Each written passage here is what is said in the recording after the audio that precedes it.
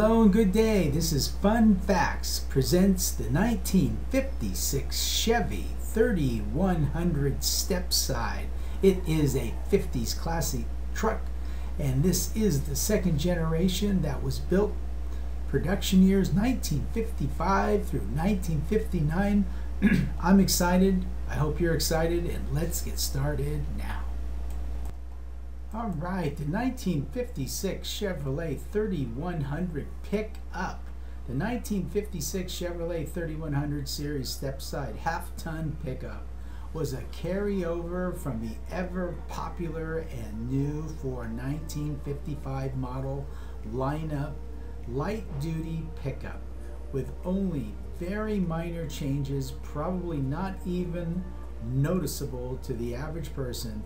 This beautifully restored Stepside is a typical of what the factory produced for the light truck buyer, who was usually a rural American farmer or the trades worker and used the truck for utilitarian purposes.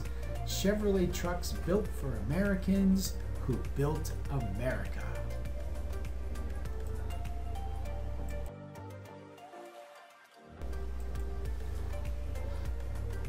Most revisions were cosmetic, but this was the year Chevrolet made tubeless tires standard throughout the line. Along with the numeric series designations, trucks with manual transmissions proclaimed simply Chevrolet. Those with automatic said Chevrolet Hydromatic. Vehicles with the 8-cylinder engine continued the V8 badge below the series spear, plus a V on the revised hood emblem. The Cameo came in 8 two-tone combinations for 1956, with an Arabian ivory base. You could specify ocean green, empire blue, regal blue, crystal blue, cardinal red, or granite gray. With a cardinal red base, the trim option was sand beige. With a jet black base, the trim color was golden yellow, very striking. Interior colors were also expanded for 1956. Combinations included red beige, dark blue, light green, gray, and charcoal with all colors. Cameo knobs were again chrome, with other models got black knobs. Cameo wheel covers were the same as those used on the 1956 Chevrolet Bel Air. Chevrolet's big news for the 1956, though, had to do with the small block V8. The 4-barrel 265 now delivered 205 bhp, but this top version of the V8 was available only in Chevrolet passenger cars.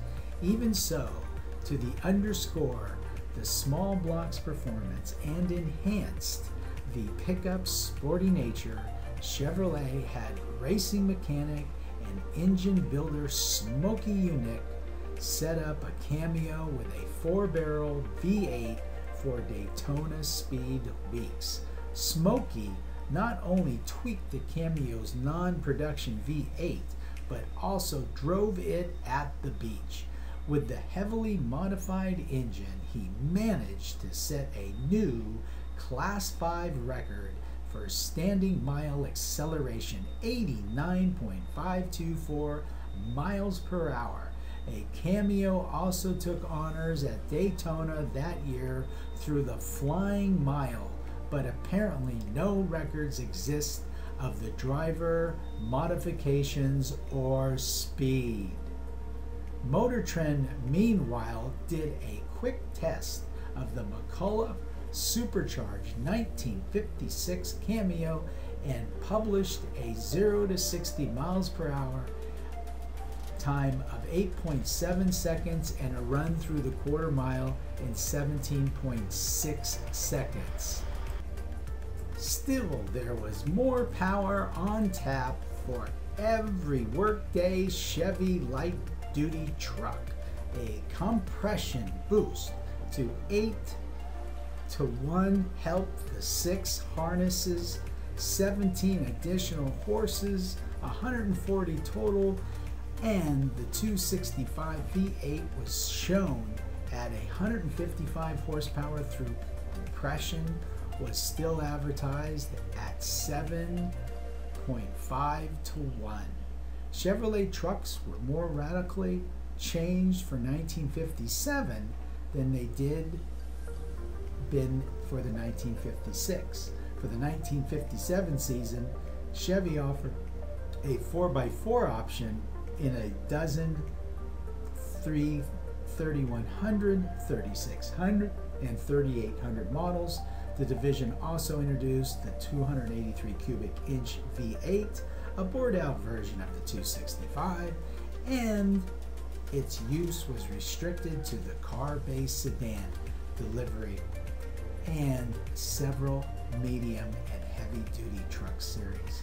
Light-duty engine and transmission choices stayed unchanged, though sales materials listed the Trademaster V8 as having an 8-to-1 compression ratio. Okay, well that brings us to the end of our narration, and if you have stayed this far into the video, thank you very much for taking the time out to watch our video. Please enjoy the rest of the slides, and if you like our video, please give us a thumbs up. It really helps our channel. And if you like our channel, please subscribe, because we're going to be doing all the truck series to come, and we'll look forward to seeing you when we upload our next video. Thank you. Have a great day.